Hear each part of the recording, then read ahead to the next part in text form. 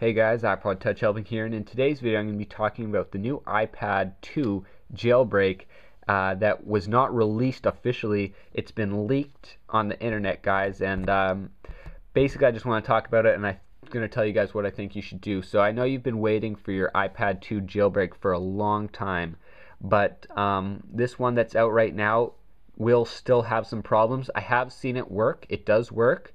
And it's a very simple jailbreak, but the thing is there's probably a lot of problems that are going to be involved with this, and you could do something bad to your iPad since it's not the official jailbreak released by Comics.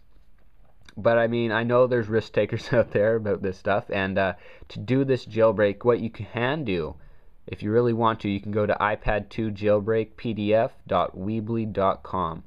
And the link for that will be in the video description down below. But guys, I recommend that you just wait for the iPad 2 official jailbreak to come out, and I will be making a video on that, and that one will be legit, and you won't get the problems that you may get with this one. But if you guys are wanting to do it, you just go to this website and click download file right there, and it'll jailbreak your iPad on 4.3 firmware.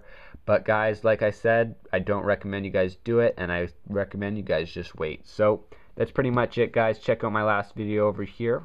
Like me on Twitter, Facebook, all the links in the video description down below, and check out my tech channel. Catch you guys later. Peace.